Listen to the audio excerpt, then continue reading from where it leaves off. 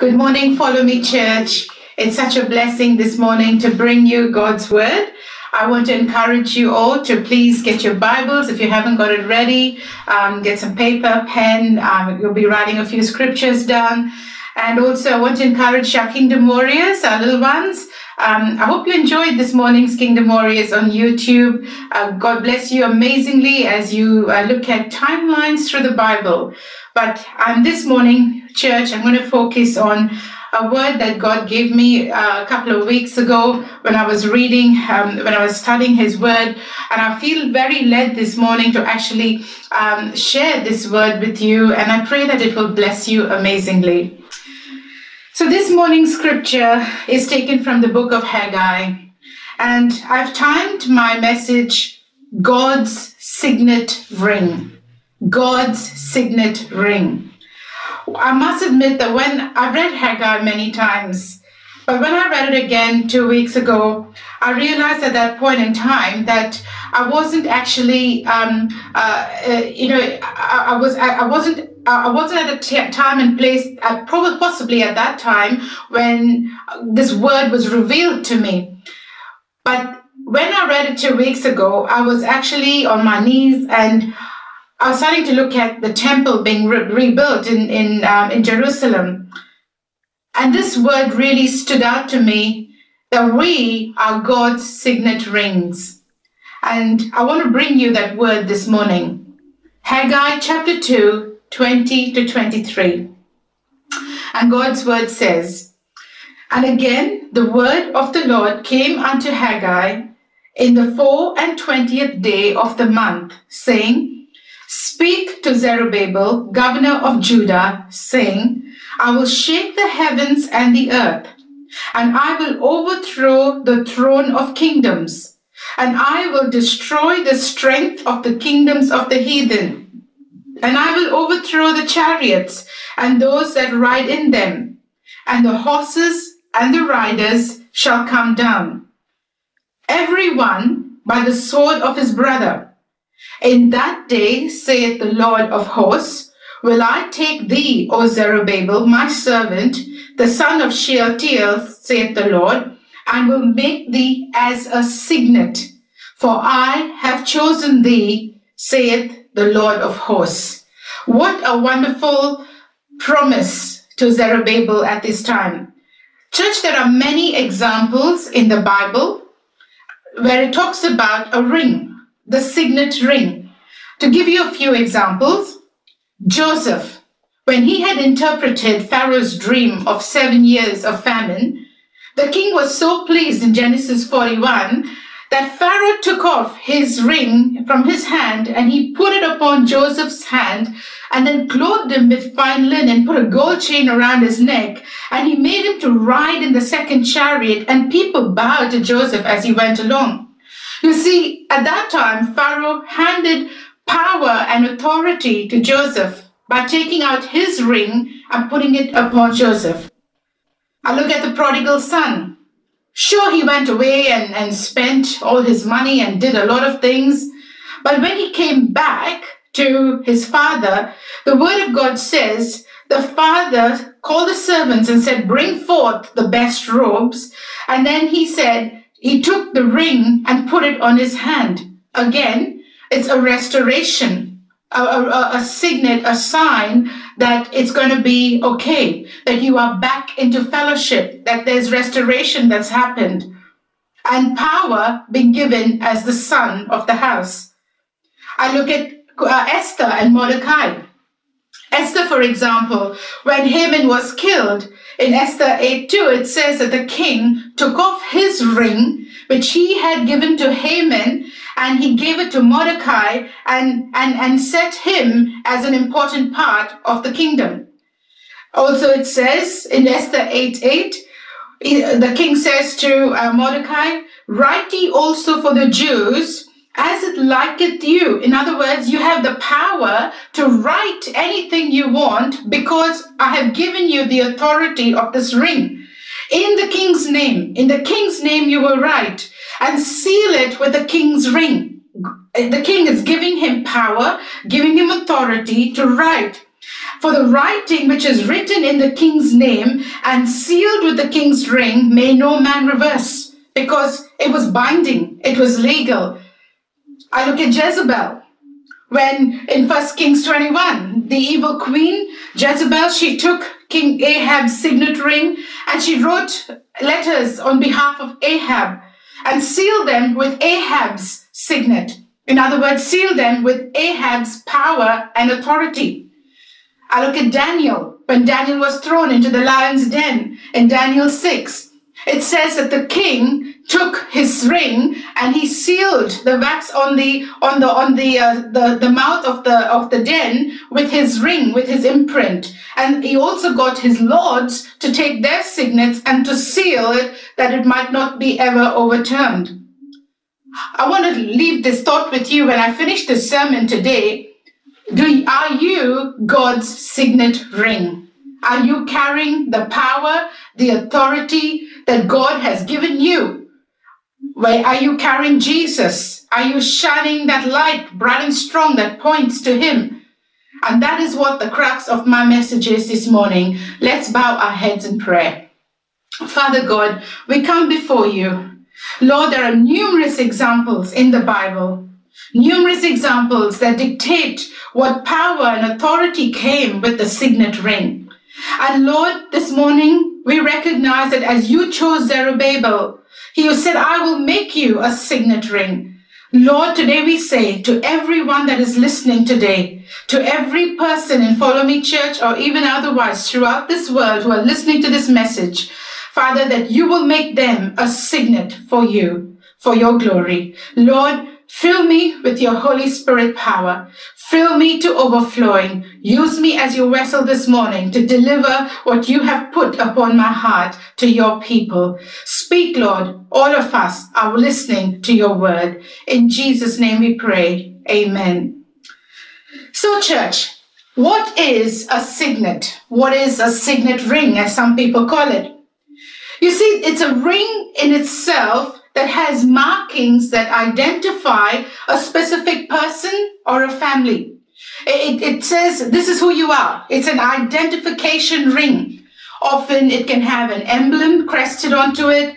It can have a name and a diagram that says, this is who I am and this is my authority. The signet ring throughout history has been used by kings to make laws and to pass laws. And they would often seal it with hot wax so that the imprint would be on it. They would set seals, and such seals were legally binding. They would send forth word and send forth edicts and proclamations through that signet ring. The scrolls would be opened up after that signet ring was pressed into hot wax to seal it. Often, when there's a change in command to a level leadership, it would be done through a signet ring being pressed onto hot wax. It's used to designate authority, honor, and ownership. But I want to bring you back to the background of Haggai 2:20-23. Why did the prophet Haggai come to Zerubbabel and give him this word? You see, in the late 6th century, it was a perilous time for Judah. The Persians had allowed the Jews to return to their land, but even though they had returned to the land, the Jews were still under the control of the Persians. Zerubbabel, who was the son of Shealtiel, the son of Jeconiah, remember that name, Jeconiah, because it's a very important name. So Zerubbabel was the governor of Judah at that time. And yet things were not entirely right. The Persians had ruled the land of Judea. The Jews could not govern themselves. All their taxes, for instance, were being provided to the Persians, to a foreign king, to a foreign army, and one that might oppress them in the future or at any given time. And prior to this, even when they were back in their homeland, when they were released from exile into their homeland, it still seemed as if God's promises of restoration were yet to be fulfilled. There was nothing moving. Everything had come to a standstill. And shortly after being restored to their land from captivity, the people of Israel started to rebuild the Lord's temple. Cyrus had issued a decree that the exiled nation would return to their homeland. So Zerubbabel and Joshua helped build the altar. And in the second year, they also helped lay the foundation. But then the building stopped. Once the foundation was laid, the building stopped for 16 years. The reason was because there was a group of people who rose up in opposition to trouble them. There seemed to be absolutely no way out. And the people soon turned their time and their money to their homes and their businesses.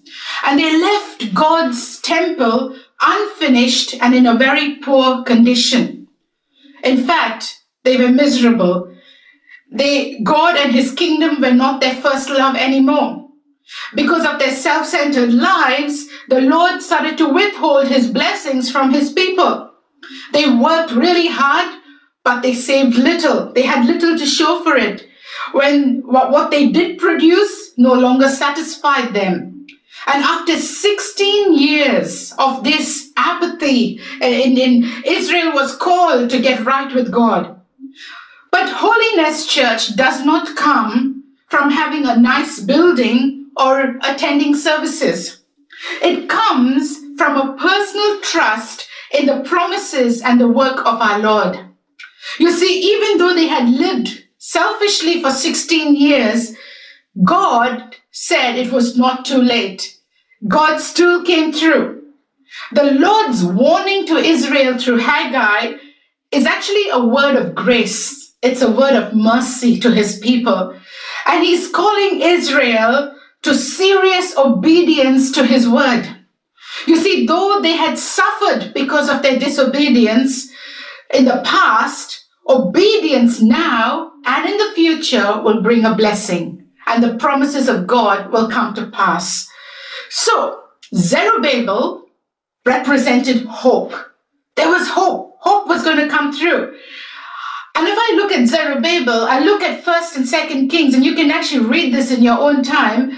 And the last part of 2nd Kings ends with Zerubbabel's grandfather, Jeconiah. I told you to remember this name before.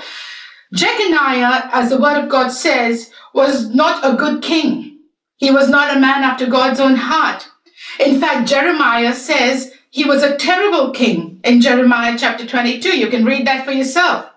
And in fact, his prophecy in Jeremiah 22 about Jeconiah is that Jeconiah will be cast out of this land and he will die in another land. He will not prosper, nor any of his descendants will prosper, and will no longer sit on the throne of David. Very important, church, for you to remember this. Jeconiah did not please the heart of God. And God said, I'm going to remove you. You won't even die in your own country. You will be cast away in another country. And when you get cast away in another country, there will be none of your descendants will prosper. You will not even prosper. And most of all, you will not sit on the throne of David. A very, very important point.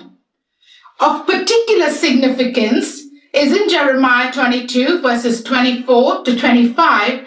The Lord says that if Jeconiah wear a signet ring, this is what God's word says, if Jeconiah, this is Zerubbabel's grandfather, if he was a signet ring, this is what the word of God says. The Lord says that if Jeconiah wear a signet ring on his hand, he would cast it off and he would give that signet ring to those who seek Jeconiah's life, Nebuchadnezzar and the Babylonians. Wow, just imagine that God's taking away whatever he was giving Jeconiah. He's going to take it off through that signet ring and give it to those who were after Jeconiah's life. Now, we know through the story over there that Jeconiah was taken out of prison by another evil king called Evil Merodach, king of Babylon. While he was in prison, all hope from that scripture that I just read, it says, your descendants will not prosper. You'll no longer sit on the throne of David. That was very important for you to remember because Jeconiah was put into prison for a significant period of time through the exile. But then came Evil Merodach, king of Babylon, and he actually put pulled Jeconiah out of prison and brought him out and reinstated him onto the land, as in to have fellowship with other people. Technically, church, the end of anything good through Jeconiah could have finished when he was in prison. Technically, church, Jeconiah could have been killed, as God's word said. Jeconiah, his descendants could have been annihilated, and the Davidic line could have been finished at Jeconiah. But God, in his mercy, used evil Merodach to get Jeconiah out of prison and bring him into Israel. This gave hope that perhaps God had mercy and God was going to reinstate the Davidic line, because in the Davidic line was going to come a promise through this man who was originally rejected by God. In fact, the fact that Jeconiah was released from prison perhaps gave hope to the people of Judah that the Davidic line was somewhere, somehow going to come to pass.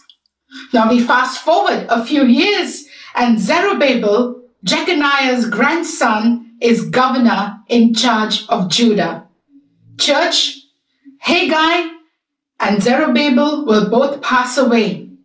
But you know something? It perhaps left people wondering, was Haggai's prophecy false? The answer is no, it wasn't. In fact, Haggai's prophecy is of the greatest importance, not just to the Jews at that time and to Judah. It is of great importance to all mankind as well. You see, God had favor on Zerubbabel. God had every right to be angry with Jeconiah. He did not do the right thing in the eyes of the Lord. Yet, it is Jeconiah's grandson, Zerubbabel, who finds favor in the eyes of the Lord. And this is what makes Haggai's prophecy so important. And that's why God chooses Zerubbabel to make him a signet, a sign of authority. The promise Haggai makes is of great importance, church. It is far less for Zerubbabel, but far more for generations to come. And this was the promise that was to come. 10 generations from Zerubbabel, remember this? 10 generations from Zerubbabel. So you had Jeconiah, who God said, no, I'm going to take away my signet and give it out. 2 generations later, Zerubbabel, God says, okay, Zerubbabel, my favor is upon you. I'm reinstating you. God puts him back as a signet. 10 generations after Zerubbabel, 10 generations, a man called Joseph is born in the same line. Now, Joseph will be the father of the one called Jesus of Nazareth, whose line is in the Davidic heritage. Through Joseph, through Zerubbabel, through Jeconiah. And this is why we see Haggai's prophecy is so important. Jesus is of the branch of David, and he will rule a greater kingdom because God chose the great, go back 10 generations to Zerubbabel as a signet ring. I'm saying to you this morning, church, that through Jesus, God did and will shake the world, and he will destroy and has destroyed and will destroy the strength of kingdoms and nations that rise up against him. Jesus will reign over a kingdom above all kingdoms. His reign would have no end whatsoever. His kingdom would have servants from every nation. Hence, I stand today as a proud servant of the Lord Jesus Christ, because I have been chosen for the King of Kings and the Lord of Lords. You see, Jesus, through his life and death and resurrection, was given all the authority in heaven and on earth. And he rules over all people for all time. Because Jeconiah was sinful, it was taken away from him. But because Zerubbabel obeyed the Lord, God chose him. God said, you will be my signet ring. You see, church, of this, you and I can be beneficiaries through our choice to follow Jesus, through our choice to serve Jesus. Let us praise God for his provision for all of us and serve Jesus as the risen Lord. How amazing it is to know that our Jesus is the King of Kings. His kingdom has no end, and he is a coming back King. He is a soon coming King. So what is then, church, the significance of the signet ring? You see, though God had removed the signet ring from the grandfather, God calls Zerubbabel the signet ring. But this time, God says it's not going to be removed. It will not be removed. You see, in Haggai's prophecy, God is giving Zerubbabel encouragement and hope. That God is saying, you as a governor, I have chosen you, Zerubbabel, for a very unique and noble purpose. Your line is going to be a very important function in the history of mankind. You see, as God's signet ring, Zerubbabel was given a place of honor and authority. Now, if you're a believer and you believe that you're God's signet ring, you have a place of honor and authority. You see, God is reinstating the Davidic line through Zerubbabel. He is renewing his covenant that he made with David. He's renewing it through Zerubbabel. And Judah still has a future as they look forward to the coming son of David, the Messiah, who will one day overthrow all the kingdoms of the world. And he will shatter the power of every foreign kingdom that does not belong to him. This is Jesus, the soon coming King. So Zerubbabel, if you notice that verse, church, Zerubbabel is called my servant. How amazing for God to say, you are my servant. I have no issues with that statement because I truly believe that we as believers are the servants of the living God. You see, when the Old Testament refers to my servant, it is actually a messianic reference. There is a messianic reference in the my servant. God's promising his people, Israel, saying to them, I have not forgotten you. I am with you. I will never leave you nor forsake you. That's why let's read Haggai chapter 2, verse 23 again. It says, in that day, says the Lord of hosts, I will take you, Zerubbabel, my servant, the son of Shealtiel, says the Lord. And listen to this, I will make you like a signet ring, for I have chosen you, says the Lord of hosts. Church, there are 3 words in this one verse that causes a triad. The 3 words are, you are my servant. There's a servant, a messianic prophecy of a servant who's coming. There will be a son because you're the son of Shealtiel. The servant will also be a son.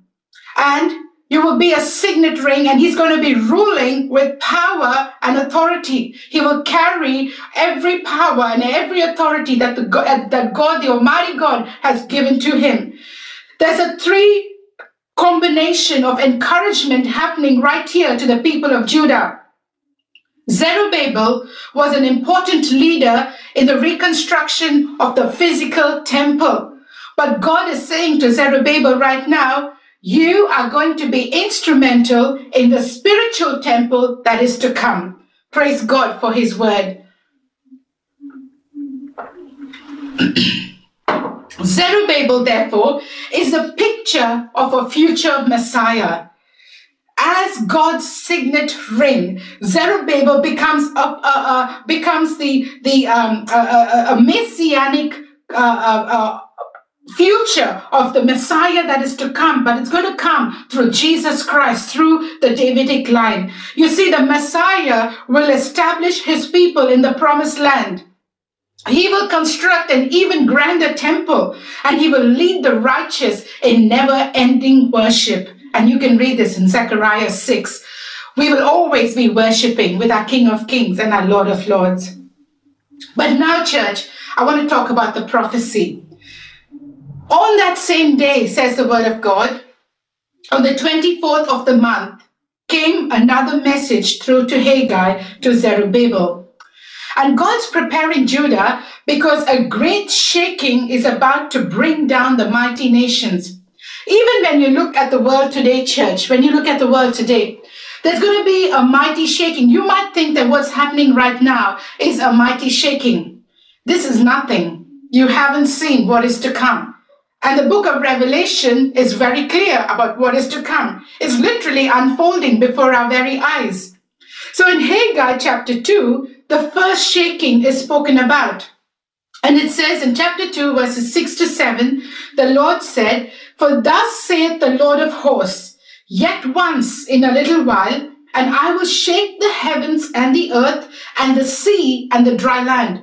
So not just the earth will be shaken, not just the sea and the dry land, but even the heavens will be shaken.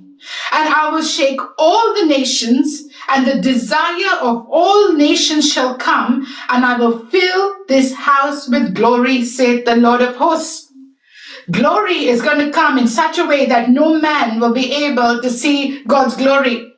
In fact, scripture says that men, kings, people in authority, they will run and hide, and they will say to the mountains, "Fall on us, we'd rather die being crushed than see the glory of the Lord." Again in chapter 2, another warning comes in verse 20 and 22 in Haggai. And the prophet again brings the word. It says, "Speak to Zerubbabel, governor of Judah, saying, I will shake the heavens and the earth." And now listen to this, church. "I will overthrow the throne of kingdoms." Every person that has exalted themselves, I'm going to overthrow. Every single kingdom that thinks it's exalted above God will be overthrown. "And I will destroy the strength of the kingdoms of the heathen." They that exalt themselves above God will be destroyed completely. "And I will overthrow the chariots and those that ride in them, and the horses and their riders shall come down, every one by the sword of his brother." In other words, every chariot, the rider, the horses, all enemy nations will be destroyed by God. He would take down every pride, every confidence that man has, every worldly strength that people rely on will be crushed. Psalm 20 verse 7 says, "Some trust in chariots and some in horses, but we will remember the name of the Lord our God." That's who you and I ought to remember. Even when you look at the circumstances around you, I want to encourage you to remember the name of the Lord our God. So Zerubbabel is going to become a signet ring when this happens, because through him is going to come a Messiah who is going to empower his believers to be the people they ought to be. So you see, this is what I believe God is saying. God is saying, "Zerubbabel, you will be my signet ring. My name will be engraved upon you. People will identify my authority in you. You will attest to the authority of royal messages, my word. My signet will prove that you belong to me. Just as a signet is inseparable from the owner and is a valuable possession, so are you to me, Zerubbabel. Through you, I will preserve the Davidic line." I believe this is what God is saying to Zerubbabel and in this prophecy. You see, the promise is messianic, and its primary fulfillment is that Jesus is going to come and will come at that time through the line of Zerubbabel. Davidic sovereignty will survive the shaking. In other words, no one can stop what God is about to do. God was going to provide restoration. God was going to provide cleansing to his people through a glorious temple and a messianic ruler. How wonderful it is to know that even in all these circumstances, when we think that there is absolutely nothing, God provides. Great nations will fall, but Judah will survive. Church, for you today, things around you might look terrible, but you will survive because God is with you. The Messianic ruler's kingdom will be an eternal kingdom. Look at Daniel chapter 2, verse 44. It says, The God of heaven will set up a kingdom which will never be destroyed. God is going to set up a kingdom that will never be destroyed. And the kingdom shall not be left to other people. It shall break in pieces and consume all these kingdoms, and it shall stand forever. God's kingdom will be set up forever. In Luke chapter 1, 32 to 33, Jesus says, he will be great and will be called the Son of the Highest, and the Lord God will give him the throne of his father David, and he will reign over the house of Jacob forever, and his kingdom there will be no end. Hebrews chapter 12. I hope you're writing on these scriptures. Hebrews chapter 12. Therefore, since we are receiving a kingdom which cannot be shaken, let us have grace by which we may serve God acceptably and with reverence and godly fear. Church, in Hebrews chapter 12, verse 28, it says, God's kingdom cannot be shaken. You know, we have to have grace by which God's going to give us grace by which we may serve him with reverence and godly fear. You know, even during this time when we're all worried about different kinds of things, I want to encourage you. Do not let fear be your companion or your bedfellow. Fear has been put away, has been dealt with through Jesus on the cross. No matter what you see happening around you, though kingdoms are shaking, though economies are failing, God is saying, I am still there. My kingdom cannot be shaken, says God. This is why I want to encourage the work of the church today. You know, we have Kingdom Warriors happening. We have these online messages happening. We have midweek encouragement happening. Do you know why? Because the church of God has to make Christ known, that Christ is the head of the church. He is the Lord of his kingdom. Christ is declared to be sovereign over all the universe. That's the role of the church. We proclaim daily the redeeming grace that is open to all so that they can accept that grace while they still have breath living in them. It is where the finished provision for sin is taught to people, that the people might be saved and they in turn go out and save others. We, you and I, are God's signet ring. You and I, God's saying today to us, you have the power and you have the authority. So what is then, church, the focus of the signet ring? You see, the signet ring reveals the everlasting and powerful truth that is found in the Word of God. You know, because it has been stamped, it's been authorized, it's got ownership. I belong to Jesus. I am in God's kingdom. I belong to God's family. I am one with Jesus. You know, because of that knowledge that the signet gives us, the authority and the power gives us, it reveals the everlasting and powerful truth about God. But it also reveals to us the difference between what we have believed about ourselves and what the Word of God actually says.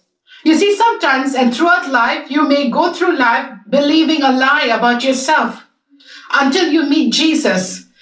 And the Word of God comes alive and says, you are not what that person said you are. You are precious in the eyes of the Lord. You are created in his image. That's the kind of power we're talking about, because you now have an identity in Christ Jesus. This signet opens our eyes to the truth, because you know who you are. And every lie, every shame, every fear will be exposed. The enemy will flee, because you are now a kingdom person. You have the authority. God's given you that authority. So the signet, church, is yours and is available to you. And there are two things that clearly come from God's signet. The first thing, you are his beloved. God loves you. He loves you so much. And secondly, he will never let you down, because he's given you that authority. We may let God down, but God never lets us down. So what are the implications of being God's signet ring? You see, what does it mean for us? How can we be equipped knowing that we are wearing something that identifies us with Christ Jesus. The world might be shaken around us everywhere we turn, but we must turn our eyes upon Jesus. We must keep our eyes upon him. In order to grow where we have been planted in this world, we must learn, church, to exercise his authority. And that was given to us through the power of the Holy Spirit. If you are planted somewhere, I encourage you to exercise your authority in that situation. As believers of the Lord Jesus Christ, we have his authority residing in us. There's no two ways about it. The word of God says it. Scripture says it. God has given Jesus the position of full authority. Now, if you don't believe me, turn to Ephesians chapter 1, 22 to 23. God has given Jesus, his son, full authority. And I'm going to bring this to where you stand. In Ephesians 1, 22 to 23, it says, and he has put all things under his feet, and Jesus' feet, and has made him the head over all things for the church, which is the body, and the fullness of him who fills all in all. Everything is under Jesus. Everything. So, if the same power that raised Christ Jesus from the dead dwells in us, as scripture says, God wants us to use the power of his stamp on our lives to rule and reign with him. Are you with me, church? Because I have the same power that resides, that raised Christ from the dead living in me, God wants me now to be that person of authority and to use that authority to rule and reign with him. That's why even our young people are called kingdom warriors. You know, we've got power. You can tell, turn to your family and say, by yourself, say, Lord, I thank you that I'm a kingdom warrior. You see, church, God preserves his people only because of one thing, his sovereign grace. He preserves us, he keeps us because of his grace. If I look at Haggai chapter 2 and verse 23, the last part, it says, I have chosen you. I have chosen you, says the Lord of hosts. What an amazing way to end a passage, to end a book. I have chosen you. That's what God says. What an amazing grace that God's undeserved love has fallen to us, his people, because of what Jesus did on the cross. What an amazing grace that is. What an amazing thought to know that we are chosen, just like how God chose Zerubbabel. But what amazing grace to know that through the Davidic line, through Zerubbabel, through that power of that signet ring, will come a Messiah who will redeem us and give us that authority. That's why, church, we ought to put God first. You see, Jesus came as the beloved Holy Son of God to take the curse of us ungrateful sinners. He takes our dead hearts and he makes them alive again. We are priceless in the eyes of God. We are constantly on his mind. Remember, there are billions of people across the world today, but every one of us are on his mind. Have you ever thought about that? What it might be for this awesome God to hold every single one of you on his mind. Because God's sovereign work of saving, because of his saving grace, we do not belong to ourselves. We are not our own. We belong to him. We belong to Jesus because of God's saving grace. I want to urge you this morning to be committed to the true God of these scriptures. He is the source of every possession that you and I have. He is the source. He purchased us from the grips of evil. Through his death on the cross. He's the one who says, come and follow me. Come come and follow me. We are his redeemed people. He's the one that stirs our heart with faith and repentance and obedience. He's the one who deserves our humble and our submissive gratitude, church. He should always be first in our lives, that we can be shining beacons or lights that point to him, not to us, not to say, oh, I did this and I went there and I prayed here and I wrote this and I did that. No, everything that we do must point to Jesus, not to ourselves. Everything else is vain. It's vanity, says the writer. Everything's vanity. We need to point to Jesus. God should never be relegated to a remote place and to be visited every now and then. Are you with me, church? You can't say, God, just stay in that corner. I'll just visit you when I feel like visiting you. I cannot be content with an occasional God. I'm sure you cannot be content with an occasional God. You'd rather just reject God if that's the case. If you're going to treat him as lukewarm, if you're going to treat him as an occasional God, what God wants from us is our full commitment to him. He wants to inspire us completely. He's the God that was there from the time of Noah to Abraham to Isaiah, Jeremiah, even to Matthew and Luke and John and to Peter and Paul. This is the God that I'm talking about, who wants our full commitment. He is not a God that passes time for the sake of passing time. He holds time in his hand. He wants to be the Lord of our homes. He wants to be our living Savior and our sovereign King. This is who he is. He is not a part-time inspiration. Do you belong to him, church? Do you belong to him? Or do you just see God as your servant and you as the master? Whenever you want something, do you go to him and say, I want this, and you dangle something? I will say 10 vows and I will climb the highest mountain. That's not the God we serve. We serve a God where we need to constantly check our lives and work out our salvation with fear and trembling. You see, it's important to ask the question, is God in my life, or does he just get my leftovers? Is God in my life, or does he just get my leftovers? Do you know what leftover food is like? You wrap it up after you've had everything, and you wrap up the remaining and you put it in the fridge, maybe for another day. Or, you may throw it in the bin because you had so much. That you already had it.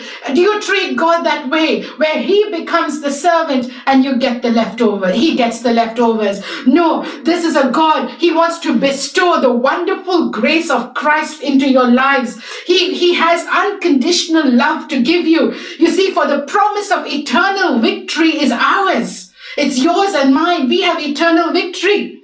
And therefore, we need to serve him. We need to put God first. And then your families will be blessed. The promises of God will come and unfold themselves. Those who depend upon their ways will be brought down. If you think that I can do this, I can sort this out, I am good enough for this, you will fall. But God's word says, depend on the Lord and his covenant blessings will be yours. God must be priority in our lives. God must be. Only then will an abundance become a blessing, and the joy of the Lord will fill our lives again. Church, you know what Isaiah 43:10 says? You are my witnesses, declares the Lord, and my servant whom I have chosen, so that you may know and believe me and understand that I am he, I am God. Before me, there's no God was formed, and none will come after me. He is the only way, the truth, and the life. Isaiah 49:16, I have inscribed you on the palm of my hands. You think about it. This awesome, mighty God says, I have inscribed every one of you into the palm of my hands. Song of Solomon, God says, set me as a seal upon thine heart, as a seal upon thine arm. Isaiah 43:10, you are my witnesses, says the Lord, and my servant whom I have chosen, that you may know and believe me and understand that I am he. Listen to this, church. Before me there was no God formed, neither shall be any after me. No one can take the place of God. And the last one I want to leave you with, Isaiah 49, verses 1 to 3. Listen, O isles. I'm going to say, listen, follow me, church. Hearken, listen, ye people from everywhere who are listening. The Lord has called me from the womb, from the bowels of my mother hath he made mention of my name. In other words, the Lord has called you, even from your mother's womb, to be effective wherever you are right now. I want to leave you with the signet ring proclamation this morning. Can you say this proclamation after me? I just want to bless you with this proclamation. Just repeat after me, church. I am God's signet ring. My life is reflected of the transforming and wonder-filled journey I claim I have in the fullness of what Jesus Christ's death on the cross accomplished for me. In other words, you're saying your life is a journey of God's grace. I express the authority of the King of Kings. I express the authority of the King of Kings. I express the power of God's enduring word in the war against my identity. In other words, every time Satan tries to tell you that you are of no good, you've got God's signet ring ready. You know your identity. God's signet ring will expose the lies, the shame, and the fear that have kept me from living fearlessly on the front line for the kingdom of God. I have a true identity in Christ. As God's signet ring, I have an identity and I speak the message of God with authority.